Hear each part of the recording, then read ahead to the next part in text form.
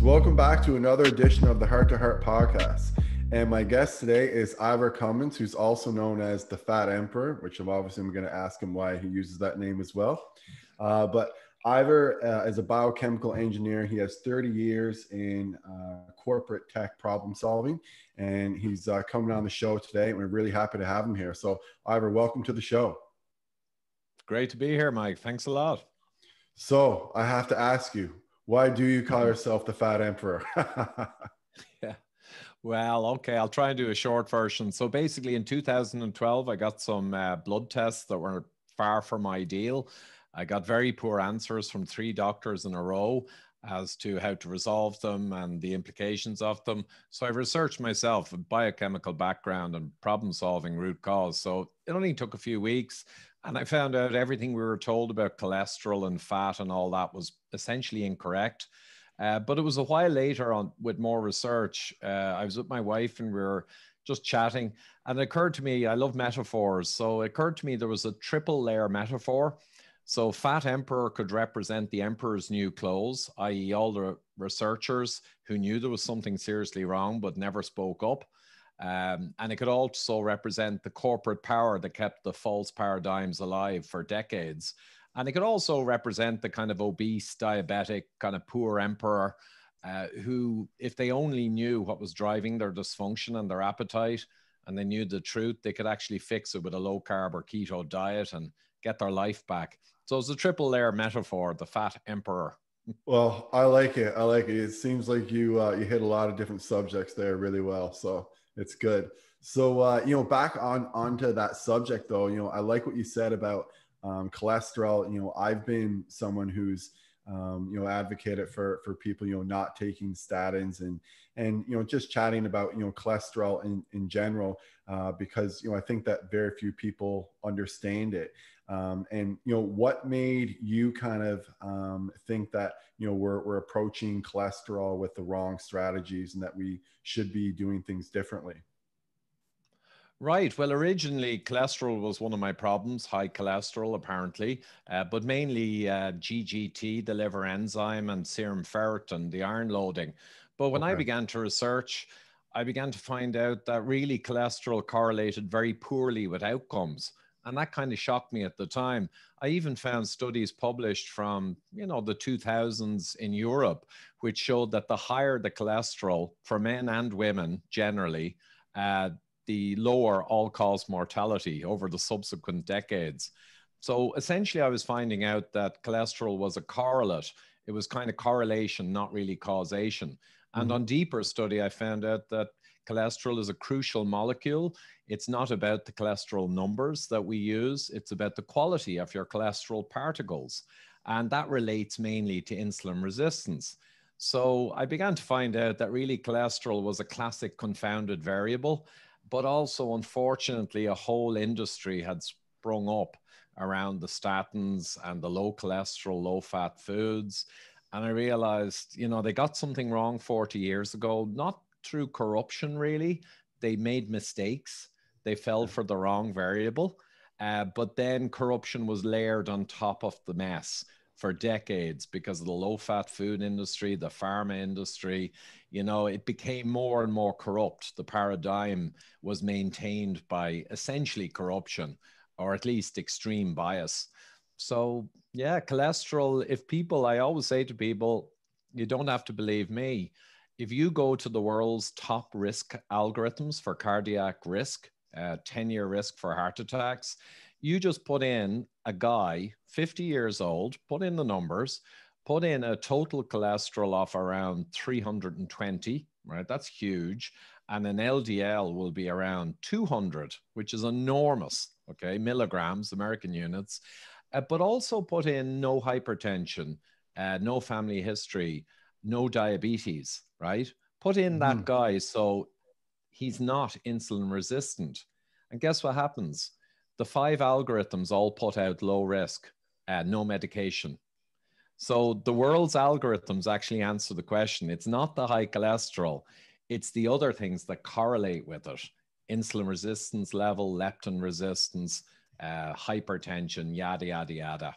So that's it in brief summary. Well, I think that's a really good summary, but one thing I want to point out there too is that like you mentioned about how the how cholesterol is correlated actually with longevity, and I think that's very important to note because even in the Framingham study, the gold standard study, like the people that actually had the highest cholesterol tended to actually live the longest, which is ridiculous that people don't know that. I mean, it's crazy that people who live the longest have the highest cholesterol, yet we're using that same study to lower people's cholesterol, which is crazy. And then coming back again to the statins, I know you just touched on it briefly there, but I mean these medications, they haven't been shown to actually extend life.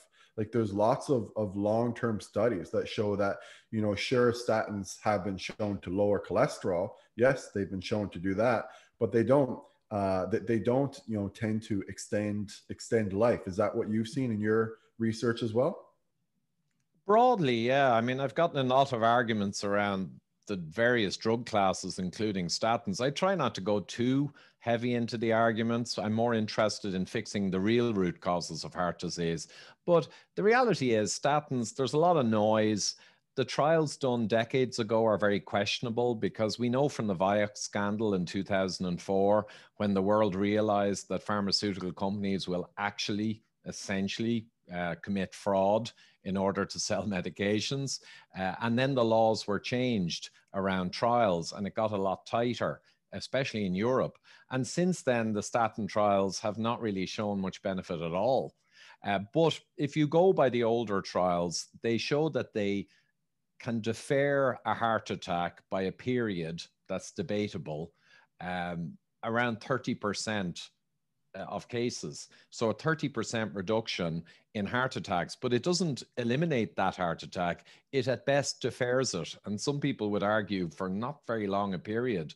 But to your point about mortality, it's really just noise. There's no credible evidence of significant effects on mortality. And that's probably because any benefit in anti-inflammatory or pleiotropic action of the statin class drugs is probably offset by negative effects of other sorts, by cutting off the whole mevalonate pathway, cutting off the GG, cutting off a lot of important biochemicals. So I think statins, a lot of people still take them because they're terrified and they can't take the risk. And that's fair enough. But the reality is, if you want to avoid a heart attack, there's a lot better things you can do with far better data behind them, like reducing your diabetic level, your insulin levels, your glucose, your leptin. All of these things will blow away any benefit of a statin, and you can do them yourself. So that's the kind of way I look at it. I mean, it doesn't make sense to me if I had heart risk to go that route because the data is so weak when I know I can go another route and dramatically lower my risk. It's kind of a no-brainer. Yeah, I agree with you completely, and I want to ask you too about certain ways that we can improve our cholesterol. But before I ask you that, do you find that the ApoB Apo A1 is the best test in terms of cholesterol? Yeah, I'd say it's been pretty much demonstrated that the ApoB over ApoA1, or kind of your LDL over your HDL, is the best predictor of risk generally of that class of metrics. And, people think that the ApoB is a much better measure than the LDL. And we'll have to fix this in post. His internet has conked out. Okay.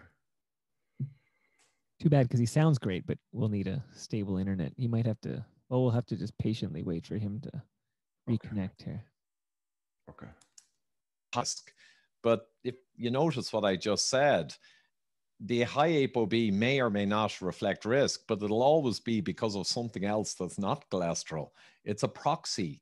And the best example are the Catavans are the most celebrated kind of race of people on earth for low heart disease and no calcification, right? So they're best for heart disease. The Americans, you could argue, are pretty much the worst in the world for heart disease.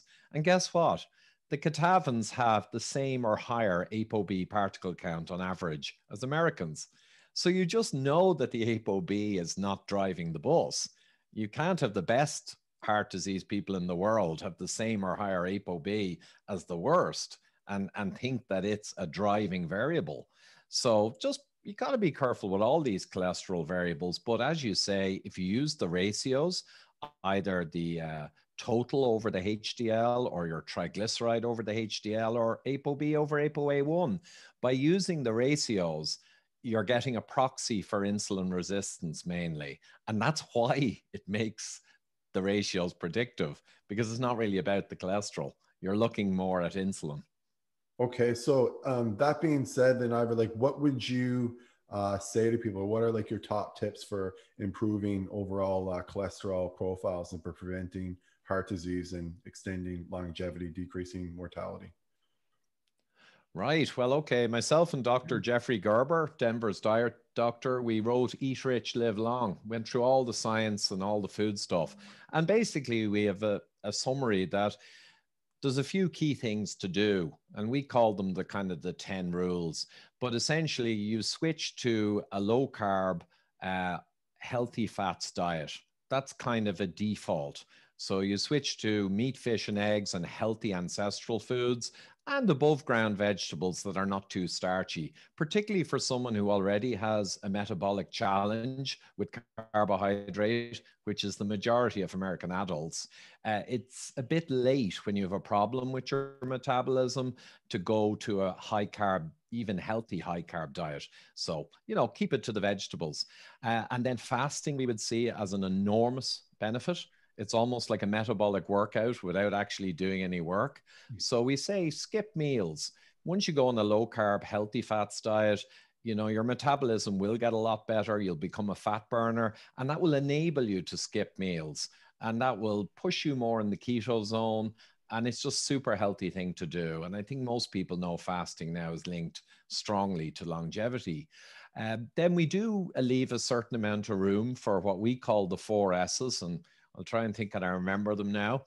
So sun, healthy sun exposure without burning is extremely healthy, not just for vitamin D generation, but there's multiple other photo products that evolution has decided the sun will create in us. And they haven't been researched, but I'm sure they're beneficial. Supplements, modern foods are missing in many cases, magnesium and other elements. And it's no harm supplementing with a few key things. And then stress and sleep. So sleep more and more we're seeing as hugely connected to long-term health and longevity. And I know it's a hard thing to do if you got a stressful job, but managing stress and getting good sleep are really, really beneficial extras. So I think if you do those things, you're going to be miles ahead of anyone around you in terms of achieving health.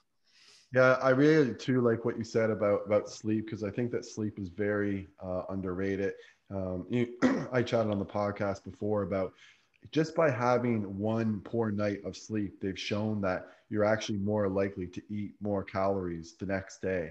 You know, so you know, a lot of people don't really think that, you know, sleep is correlated with their health or with their body composition. You know, all they think about is diet and exercise. But you know, sleep, I think, is also, you know, one of the pillars of health, and in terms of metabolic health, which is what we're, you know, discussing today.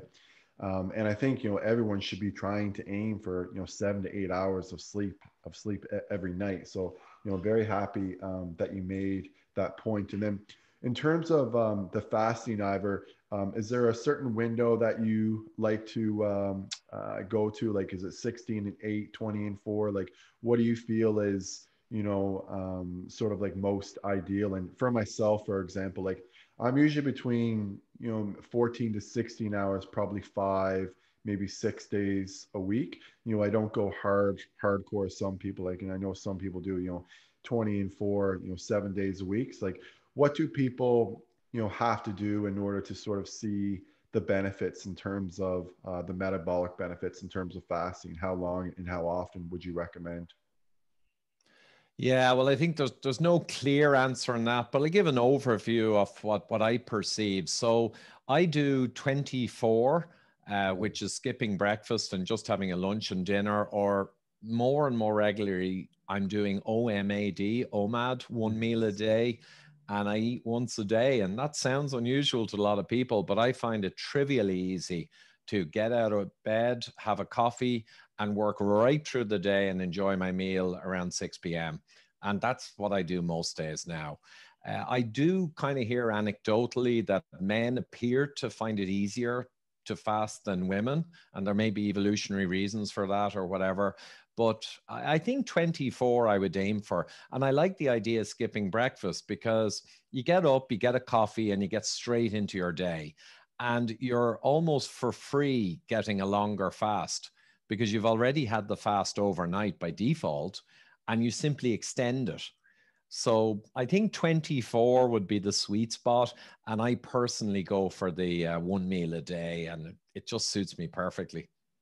Okay, excellent. Yeah, because we had Dave Asprey on the podcast here recently, and he actually said that, you know, fasting, out of all the things that he does, all the biohacking stuff that he does, is the number one thing in terms of extending longevity and extending life. So, you know, really happy to hear that that you mentioned that.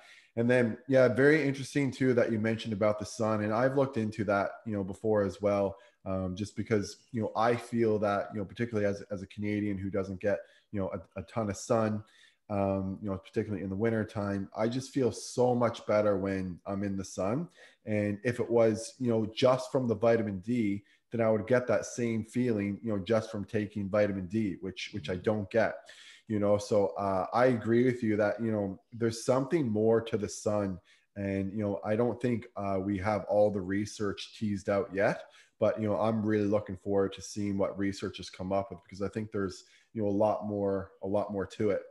Now, actually, there's one quick thing though. All the other photo products that are generated in the sun that you don't get from a D pill, we don't have the data on those. But one thing we do have solid is nitric oxide, and, you know, the UVA causing vasodilation and lower blood pressure. So that's a real, quite dramatic effect for the period after sun exposure. And that may tie into the feel good factor too. But that one's well researched. Okay, and before I ask you about COVID, you know, just because we're on the topic of the sun and heat, or I guess more so just on the sun, you know, I just wanted to ask you too about like cooling methods and saunas. Like, do you believe in what like Wim Hof is doing? Like, do you believe that saunas have, you know, also a ton of benefits for metabolic health? I know, you know, Rhonda Patrick's talks about saunas quite a bit, and you know, that's been a topic of interest for a lot of people listening recently. So just wondering about your opinion on that. Yeah, Mike. Well, that one is, and I'm always upfront and honest, I have not researched it much. I've observed Win and Rhonda's stuff and others, and the basic kind of glance through the data and the evidence for me, I'd be fully supportive.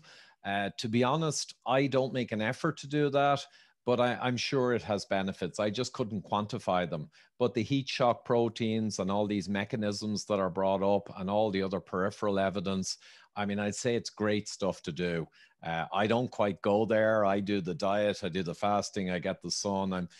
I may be doing the easier stuff in a sense, but yeah, it sounds great, and it's so far it checks out for me. It's authentic. Yeah, I mean, there's so many things you can do for your health that, like, you know, it's difficult to do all of them. Like, some people will do, you know, a sauna, an IV drip, you know, a workout, a healthy diet, you know, to sleep well, take the right supplements. You know, you can always add other things if you're injured. You can go see a masseuse. You know, there's so many different things you can do throughout your day. So it's kind of hard to fit them all in. So I definitely agree with you on that. But, you know, since we are talking about metabolic health, and it is a pandemic, and we know that, you know, poor metabolic health is associated with COVID. And I know that you've written quite a bit on that recently, Ivor. So, you know, how do you feel metabolic health ties into COVID, and, you know, what are we not doing, and what should we be doing to, you know, improve our metabolic health so that we can decrease our rates of infection, hospitalization, and deaths from COVID? Yeah, I think it's a huge thing. I mean, I interviewed Dr. Ron Rosedale, believe it or not, on April 11, 2020. that early, and we went through all of this in detail. And he's just a genius when it comes to leptin, insulin. And he went through all the mechanisms by which leptin resistance particularly, and leptin is a cytokine, and it's way more than just a fat-released hormone related to appetite. It's intricately linked into the immune system.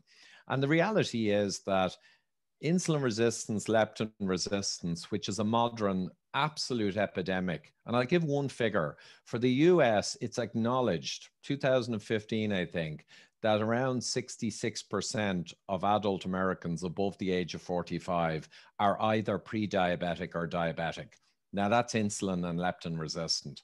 So 2/3 at least, just using glucose measures of adults, have this metabolic problem that's a massive multiplier for risk of severe outcome from COVID.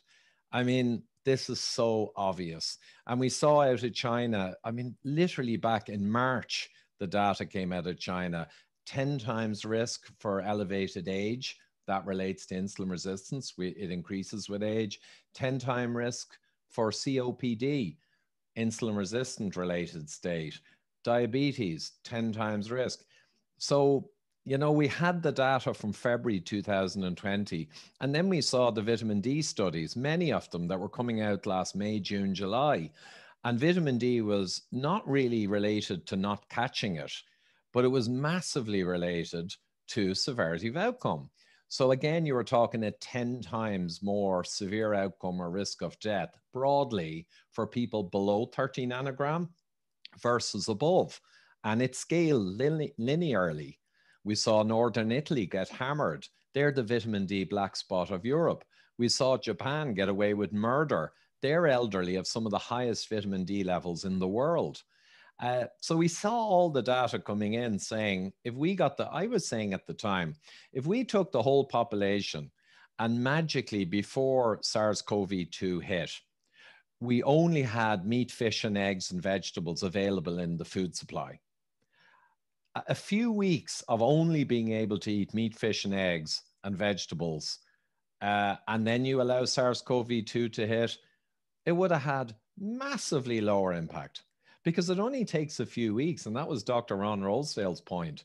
It only takes a few weeks of fixing the drivers of leptin resistance for the body to recover enormously and for the immune system to be functioning vastly better again. It doesn't take a year or two. We know this. We see diabetes type 2 reversal in many people literally within weeks, sometimes within 1 week. So it's a tragedy. I thought back in 2020, well, at least this is going to focus the world on metabolic health. But what happened? Zero focus on metabolic health, denial of metabolic health connections effectively, and an utter 100% obsession with lockdowns, which scientifically we've seen have very little effect, and masks similarly. So the world decided they didn't want to know about the solution, but they did have solutions that they were very excited about, lockdowns and masks. Yeah, I completely agree with you that, you know, this was an opportunity for us to focus on, you know, creating better health and creating a society that would, you know, follow, you know, particular health instructions, and they just weren't given out. And as a consequence, you know, people are still, you know, eating the same garbage and, you know, living the same lifestyle as they were previously. Whereas, you know, this could have been, you know, a perfect opportunity for the world to really step up and, you know, take care of their own health, and to learn, you know, how they can improve their own health, and to also, you know, do it themselves, you know, instead of relying on the government and relying on, you know, these mandates that they have, you know, put out for us, like lockdowns. You know, we should be relying on our own health and our own immune system. And just coming back to that, you know, there's probably quite a few people listening to this who understand, you know, insulin resistance, but I think there's probably some people who aren't familiar with leptin and leptin resistance. And I was just wondering if you could just go back and chat about that briefly, Ivor. Right. Well, yeah. So insulin resistance, put most simply, is, and there's many drivers, I would say modern vegetable oils, refined carbohydrates and sugars, you know, that devil's triad that makes up ultra processed food, That's one of the main drivers. But lack of exercise and other challenges and lack of sun can also contribute. So basically, it's the state where your insulin levels rise to deal with your blood glucose when you're piling in glucose, you know, and then the other half of your physiology has to resist insulin's action, you know, responding to it. And then insulin rises higher to overcome that resistance. So it's a classic vicious cycle I went through back in 2012, my first lectures. So that's insulin resistance. And you end up with high insulin and high glucose, which should never happen, and high free fatty acids in your blood. So that's a complete machine breakdown when you have all three high. But that is the state of insulin resistance, and it damages all the vessels, the capillaries, it damages neurological circuits, it damages everything. That's the type 2 diabetes horror in the world today. Now, leptin is a fat stored hormone. And when your fat levels go up and you become very fat, your leptin levels will go up. And in a working machine or in a working human machine, higher leptin will lower your appetite. It kind of signals we've got long-term fat stores. You can stop eating, buddy. But the tragedy is, and it's the same with insulin and appetite, when you become insulin resistant or leptin resistant, leptin and insulin no longer work properly for their function of lowering appetite. They actually begin to not work at all. So leptin resistance, people can consider it as almost equivalent to insulin resistance. They go together, two sides of a coin. But the problem with leptin resistance, it has all of its own dysfunctions, like appetite control, etc. So it just adds to the milieu. So that's kind of leptin put simply.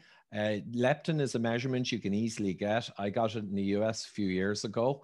You want leptin, like insulin, to be low. Mine came in as with an asterisk. In other words, it was so low compared to the population, the machine figured, okay, that's a bit odd, but that's a good oddness. And you can also get adiponectin, which is another fat storage hormone, which you want really high. Insulin sensitive people have high adiponectin. And as it happened, I got a 21 with an asterisk because my adiponectin was apparently too high compared to the average person. So low leptin, high adiponectin, low insulin, low glucose. If you just follow those four measures and push them where they need to be, I mean, you're going to be in the stratosphere ahead of people around you. Okay. Yeah, that's really good for people to know. And you know, it's I'm happy that you mentioned all that, because people do want to, you know, probably get their own blood work tested, and they want to know like what specifically to look for. But also too, you know, you made a really good point, and you know, I chatted about this with another doctor recently who was on my podcast. But coming back to insulin resistance and fixing it quickly, you know, there's been a lot of people who have, you know, talked about how obesity is linked to you know, poor outcomes in COVID, and you know, that is the case. But basically, more or less from what I've seen, is that it's really you know, diseases that are associated with obesity that's causing the poor outcomes in COVID. And so, you know, someone who's 100 pounds overweight and has, you know, really poor insulin resistance, when they see someone you know, put on their Twitter or Instagram that, you know, obesity is linked to, you know, poor outcomes in COVID, they think, oh my God, you know, if I don't lose 100 pounds or if I don't lose 50 pounds, you know, I'm going to succumb to COVID. I'm going to be the ones that gets hospitalized and dies. But what you're saying is that, you know, they don't necessarily need to lose all that weight. I mean, obviously we encourage people to lose weight. But you know, what we can do in the short term quickly to decrease risk, and this can be done fairly quickly, is to decrease some of those risk factors like insulin resistance, which can be fixed a lot more quickly. Is that, you know, one of the points that you're trying to make? That's a huge point, Mike. And I'll go a little aside to just go through something that I think is just phenomenal. One of my favorite research papers of all time, and I have around 3,000 on my hard drive, so that's saying something, is entitled Insulin Sensitive Obesity. I think it's just a 3-word title. And what it shows is they had supersized guys, 45 BMI, and they did all their blood work. And they separated them into the insulin sensitive obese, which they called metabolically healthy obese, MHO, and the insulin resistance obese, which will be most of them when they're BMI 45. But the reality was that the 45 BMI mega guys who are insulin sensitive, all of their blood work reflected a healthy metabolism. And the reality is, most people, when they become very obese, they're going to be highly insulin resistant, and their body is trying to make extra fat to store this energy. But some lucky people, metabolically healthy obese, they are able to expand their subcutaneous adipose tissue safely, and their body is still able to be metabolically working very well while being enormous. Now, they're a minority, but they prove a point. They prove the point that it's not the obesity per se that's the risk factor. It's just that it correlates with metabolic health. And it's a bit like the cholesterol. It's not the high cholesterol that's a problem, but it can often correlate with insulin resistance. It's the same kind of trickery. So yeah, someone who is obese and metabolically healthy is not really at extra risk from COVID. Someone who's obese and insulin resistant, who is very unhealthy, they only need to lose probably 10 pounds, 15 pounds by switching to the right stuff we described earlier.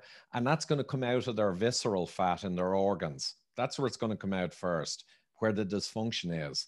So they will plummet their risk long before their body weight substantially lowers. So yeah, that's the reality. And if people knew that and knew how to track it with blood measures like insulin and leptin and adiponectin, boom, you know, everyone could take control of their own health, and that would just blow away all of the ineffective measures that our governments have pushed. Blow it away. Yeah, and that's an excellent point, and it's excellent for people to hear that, because again, you know, there's people who are, you know, probably thinking that they need to lose a ton of weight, and of course we encourage you to lose any unhealthy weight, but you know, focus on improving your insulin resistance first, and then that'll kind of, you know, decrease your risk of chronic disease and from acquiring COVID. And then also too, Ivor, I'm sure you've probably seen in some of your research that, again, you know, another disease that associated with obesity is non-alcoholic fatty liver disease. And you know, one of the studies that I've seen, or a couple studies now that I've seen, have shown that, you know, it's not necessarily, again, the obesity that's making people more at risk for COVID, but non-alcoholic fatty liver disease in people who are obese that are at risk for COVID. Have you come across anything in your research that indicates the same thing? Oh, absolutely. And that would be core. So I mentioned like the visceral fat or the intraorganal fat. Well, exactly falling into that bracket is the fatty liver. And what people need to realize is we have an absolute epidemic of fatty liver now, including in the young in America. And the vast majority is not related to alcohol, because we used to have alcoholic fatty liver disease, cirrhosis, etc. The vast majority of liver disease now is not alcohol. It's sugar, carb, and vegetable oil induced processed food, right? So yeah, stripping out the fat from the liver is rapid when you switch to what we described. And like fatty liver disease, it's just, what can I say? It's an epidemic. It's incredible. Yeah. And if you go from being fatty liver disease person to non-fatty liver disease person, now, if you have cirrhosis, it's a bit like if you have stage 4 kidney disease, it's hard to reverse all of that once it's cirrhotic. But if you have the classic fatty liver disease, which is the buildup of fat and lipids in your liver, that can be reversed so fast. I mean, there's some shocking examples we've had. I have one doctor, and I just have to say this one. Last March, I was in Denver at a conference. I was speaking, and it was just when the Corona thing blew up. And a guy came, a very heavy gentleman of Asian extraction, Indian, came running over to me and gave me a bear hug. And he said, "Ivor, you saved my life." And I went, "Oh, okay." But he was an internal medicine doctor, an MD. And he said, basically, he got our book 8 months previously, and he had lost already something like 40 pounds, and he was still big, but You know, he used to be really big. And we were laughing. And then he said, guess how long it took me, Ivor, to reverse my diabetes with what you and Dr. Gerber have been saying. And I said, okay, you're going to say like just a few weeks, I guess. And he said, 11 days. So in 11 days, he redid his insulins and he was down from shocking levels of type 2 diabetic. He was type 2 diabetic for 10 years. In 11 days, his insulin had plummeted down to a level which you could accept to not represent type 2 diabetes anymore. And his glucose followed. But that's a doctor, right? Who just read a book. Look what he did. He put his diabetes in remission in a week or two. And that's just with changing his diet. Is that right? Yeah. I mean, Well, people really underestimate the power of diet. But sorry, go ahead, Ivor. oh yeah, no, I'll be honest and truthful. He said our book, and our book did include all the stuff. So I would guess he did the diet, rapidly started skipping meals, and I guess he threw the book at it. But probably hadn't done any supplements, son, or anything like that. Certainly not in 11 days. So it was just diet and probably some meal skipping that got him the remission of diabetes.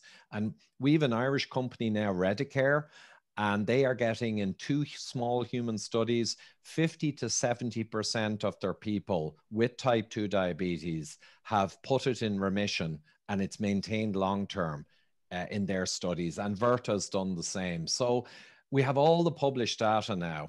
A disease that supposedly is chronic and you cannot stop it and it's progressive, it will always get worse.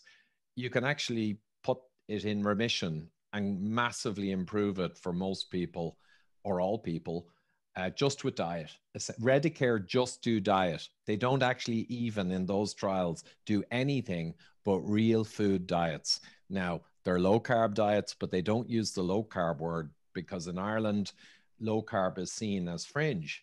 So they just call it real food diets, but they're all low carb, right? The recipes. And just on that note too, to get a little bit more specific, Ivor, how many grams of carbs a day or grams of carbs per body weight are you talking about with regards to these diets? Yeah, well, so you kind of use net carbs because if you've got like 100 grams of broccoli, I mean, a lot of those grams are not carbohydrate. But if you use, people can Google it, but if you use net carbs, we generally say a low carb diet around 80 grams a day, around 20% of your calories from carb. And if you've got diabetes issues or you have neurological challenges or specific kind of very embedded metabolic problems, you may have to go down to 40 and even down to the hard keto of 20. But to be honest, it's a personalized thing. Many people switching to a nominal 80-gram low-carb diet will get such amazing benefits that they'll just stay there. And people can push further into the really low-carb keto, hard fasting space. But that becomes almost more like a little bit like a medical intervention. So myself and Dr. Gerber say, do the low carb, stick to it, and then skip meals to achieve the keto rather than eating sticks of butter and going ultra low carb. We're just a little less comfortable with advocating that kind of hard keto in a very general way. Yeah. And for people listening to who want to, experience ketosis, also too, I mean, vigorous exercise is going to help you get there, a lot faster as well. So if you are, someone who exercises a ton and, that can vary so much, I think I exercise a ton, but not compared to someone like David Goggins. So, you can get away with a few more carbs per day, and still have a really great metabolism and fantastic metabolic health if you exercise. But if you're someone who's pretty sedentary, then you're probably going to want to eat less. And I use that too. Like if I have a day where I've done like a ridiculous amount of exercise, then I may eat a few more carbs that day or that night. Whereas if I have a day where it's very rarely I don't work out in a day, but if that does happen, then I'm definitely going to eat less overall that day. And I love your approach, Ivor, of focusing on food first. I think that's what we should be doing. But one thing that I did come across in some research, although it's fairly preliminary, is spirulina does seem to be pretty effective for reducing overall liver fat. I'm not sure if that's something that you've come across before, but there was a couple studies done anyway that, and they even had ultrasounds on this too, showing that it can decrease liver fat. But it was a case series a few years ago that I saw. I just wasn't sure if you came across that. And again, I'm advocating for diet first over supplements. Yeah, I've come across it, but again, I'm not as focused on supplements generally. And although it rings a bell, I would tend not to go down and check out everything. But again, it's probably my bias towards the core supplements like the magnesium, the potassium, the K2, the D3 if you can't get the sun or you can't get lamps. I kind of have a cluster of basics, and the diet, and then the exercise, and then the sleep and all that. And I suppose, yeah, there's a lot of L-arginine is talked about a lot. I've looked into that, and maybe the spirulina, but I haven't yet. I probably haven't had the bandwidth really to follow up every furrow. Okay, I understand. Yeah, there's so many supplements out there. It was just something that I came across and sort of related to the combo. But just getting back to COVID a little bit and some of the measures, we chatted just very, very briefly about lockdowns and how they're largely ineffective. And what data have you seen that's shown that the lockdowns are mostly ineffective, and why do you feel that it's such a poor strategy for preventing COVID? Yeah, I mean, everyone talks about the science, but most of them are talking nonsense, unfortunately. So what you need to do is you can't cherry pick. And I always tell people a key thing, Professor Karl Popper, and it's about the asymmetry of proof. And I'll try and describe it. So if you have a hypothesis that lockdowns are really effective, let's say, you don't need lots of examples where they're not. You only need one. So one good example of a black swan or a negative piece of evidence against a hypothesis kills it. But you can have 20 positive correlations that support it, but they don't really help. So that's what Popper brought to us a long time ago. The power of negative evidence is much more powerful than simply affirmative or positive. So the people who like lockdowns, they pick examples of countries where they did a lockdown and it happened to coincide with a curl over. But what they don't realize is that's worthless evidence. The only powerful evidence is a country that did no lockdown and had the exact same experience. That ends the hypothesis about lockdowns being effective. Now, luckily, I can send you a link, but we have myriad examples of negative evidence. So we have way more than we ever need to disprove the effectiveness of lockdowns. I actually have 45 published papers, articles, and studies in that single link, which all show lockdown does not have scientific support to really change the curve. I even have a paper that models, and it's a fantastic paper, and it actually shows that if you flatten the curve somewhat with lockdown, if you achieve that, you'll actually cause higher death in the long run in the next season, because you'll have limited somewhat community immunity in the healthy, and that will put granny at risk. So the irony is the people who push lockdowns and accuse someone like me of not caring about granny, the irony is they're the ones with blood on their hands, because not only have you got the effect I just mentioned, that's COVID death made higher in the long run, but the negative effect on public health and mortality of lockdowns beyond COVID is enormous. My most recent study is a Canadian professor, and he looked at life years lost. And he estimated 280 times more life years will be lost because of lockdowns than were ever saved from COVID by the lockdowns. I saw Now, that paper actually. It was but done by an economist, I think. But sorry, go ahead.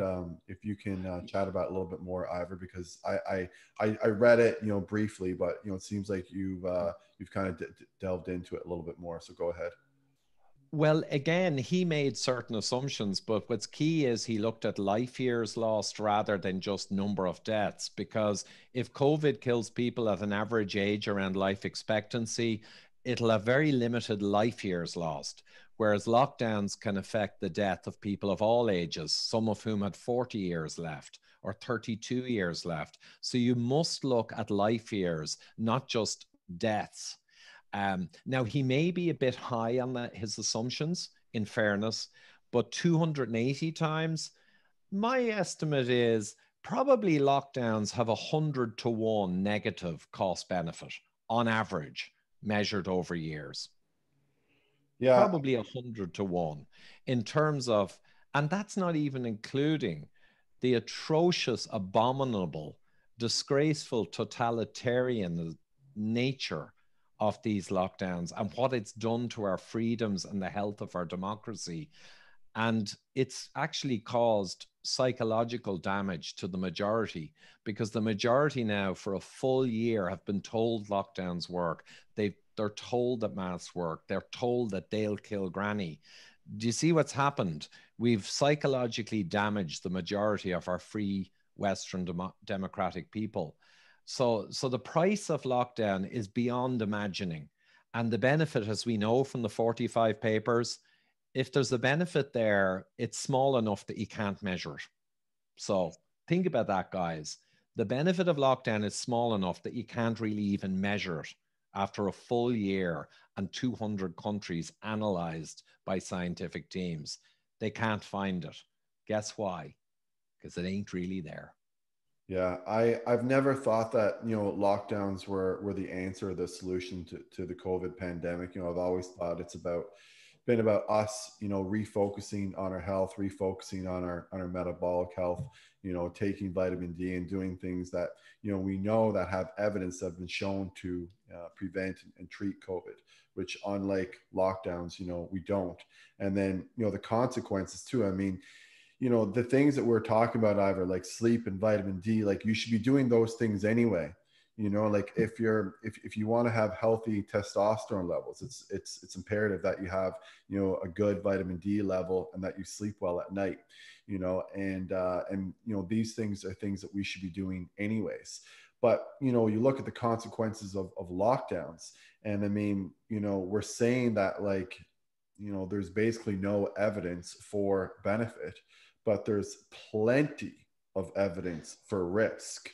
I mean, it's unreal. I mean, there's been 2 to 3 times the amount of phone calls, like Kids Help Phone. I'm sure you saw that stat.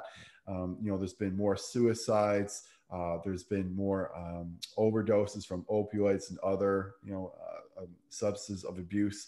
So there's people are sort of acting like there's no like trade-off here, and it'd be easier to accept, say, if there was a massive benefit to the lockdowns. But if you look at the risk benefit ratio of lockdowns, it looks like, as you said, it might be 100-to-1.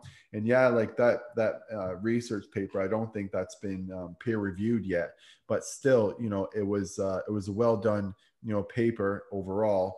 And I think that future research is going to look at that. But I mean, even if you're way off, like even if it's not 100-to-1, even if it's 10-to-1, I mean, that's still a very, very, very poor decision.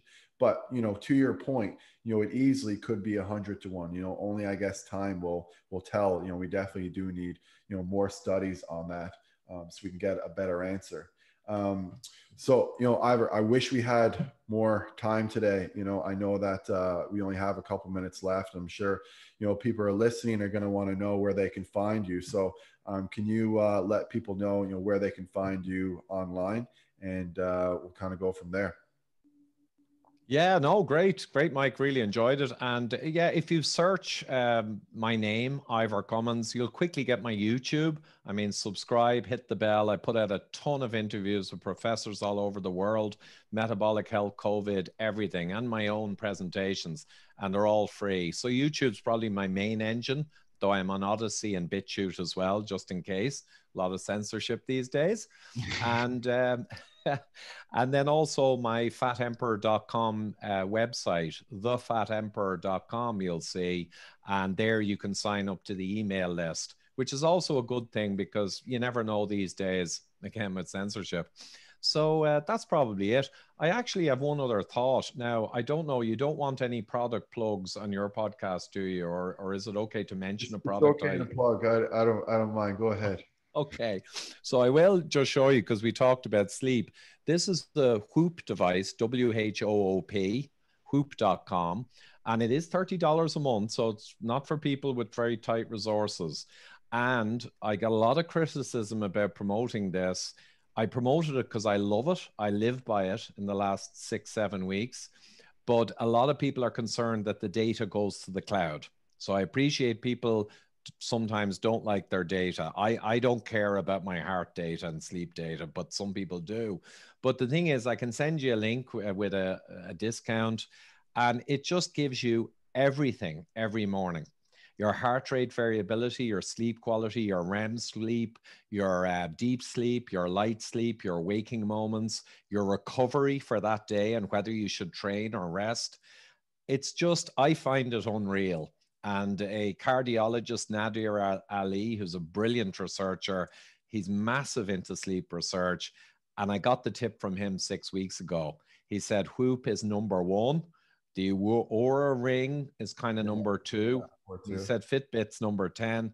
So anyway, I can send you a link with a discount, but I just think it's amazing. And anytime I'm not good at night, or I have a few too many wines, or I'm not behaving, the next morning the Whoop tells you, by God, it's stunning. And if you do the right stuff, you get a beautiful report in the morning. So it's very motivational to stay on track. Yeah, well, thank you so much for mentioning that. I've looked into the Aura Ring before, but it sounds like you're gonna have to look into the Whoop because I'd love to track my sleep and my heart rate variability.